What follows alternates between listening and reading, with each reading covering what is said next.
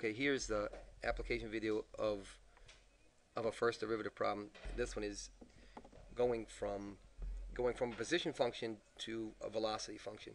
So here's our little vignette. Here's our little guy here.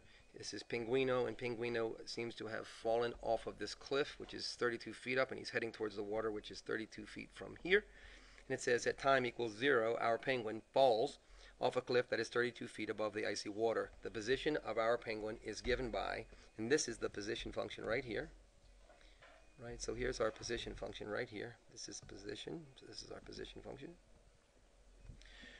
So our position function where t is measured in seconds and s is measured in feet. And the first part of our question is just an algebra question here, isn't it? And that question is this. The question asks us, when does the poor little penguin hit the water? Well, we know his position at any time. His position is s of t. His position is negative 16t squared plus 16t plus 32. And just so you know, this is a vertical motion formula, not something that I made up. And what we want to know is, when he hits the water, then his height will equal 0. We're going to say that's 0. And then we're just going to do some algebra 2 here. And if you don't mind, I'm going to factor out. The greatest common factor here is negative 16, so I'm going to take out negative 16, right? It's the greatest common factor, and it gives us t squared minus t minus 2. That's still set to 0. We can factor this some more. We can factor it a little bit more, and we have negative 16. We get t minus 2 times t plus 1 is equal to 0. Check that math, please. T times t is t squared. T is negative 2t. Add them together, you get negative t, don't you? And negative 2 times 1 is this, isn't it? So here are our two solutions. Penguino at a height of 0 at t equals negative 1 and t equals 2. And I guess my question is, which one of these is possible? This is time. Time can't be negative, so here we have t here.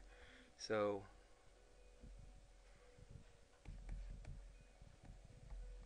Penguino hits the ground.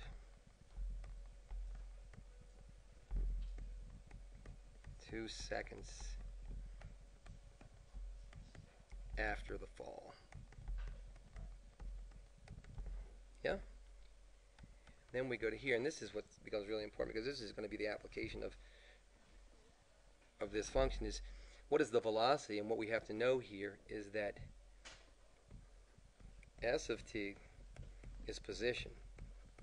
And what we have to come to the conclusion of is that his instantaneous rate of change is s prime at t, and that's his velocity. So this is his velocity. So velocity equals s prime at t, and s prime at t, right? If s of t is equal to negative 16t squared plus 16t plus 32, then the derivative of that is this, isn't it? Is equal to negative 32t plus 16. We also know that his impact, he impacts the ground 2 seconds after his fall, right? That's this.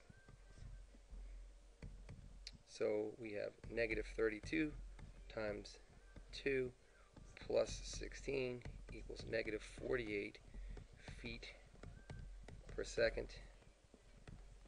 Remember, you guys, he's going down. That's why the negative, because he's falling. Okay? So there's that. Is there a third question? The third question is, what did he have for lunch? I don't care. That's hilarious to me.